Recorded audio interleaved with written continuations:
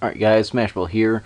We are going to play Long Shot Pot, which kind of sounds like a Mario minigame. Mario Party minigame. I'm not sure if I should start with the intro or the how to play first, so I'll start with the intro.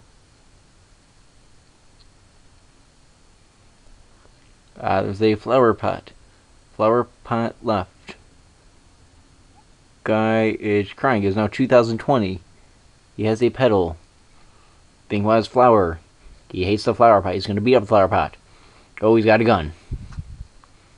How to play. Just click the damn pots. Play. You have 50 seconds to kill that bastard.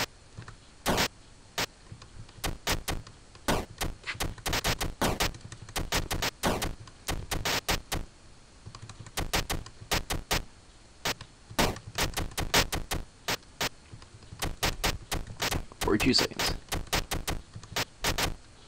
Oh my gosh, I'm just... Alright, where is he going to hold his flowers? Where is he going to hold his flowers? Come on.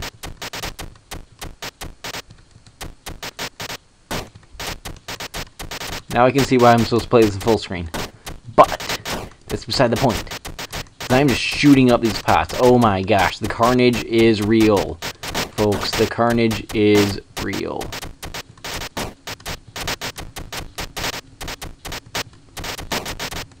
I have no clue what my character even looks like. Is he firing out of his ass or something? Like, seriously.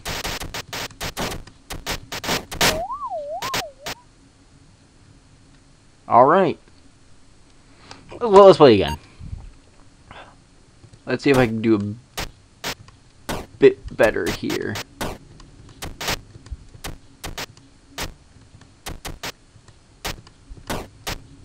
So, the gameplay is alright. Okay, I guess I shouldn't say that it has nothing to do with memories, because it does, because these pots stole his flowers. So he's got to shoot up every single pot in existence, apparently. This is still a Mario Party minigame. Who can shoot the most pots before time runs out? Controls, mouse to shoot, advice. Big pots are worth 1 point, little pots are worth 2 points. Okay, big pots are worth 2 points, little pots are worth 1 point. So shoot the big pots as much as possible. More pots will appear as time goes on. Wow, I did better last time. Okay, screw this. I guess I'm not going to get better at this. So, let's see, gameplay, music, not very much. Story, okay. Gameplay, okay. Graphics, okay. How to play. Yeah. And that's it.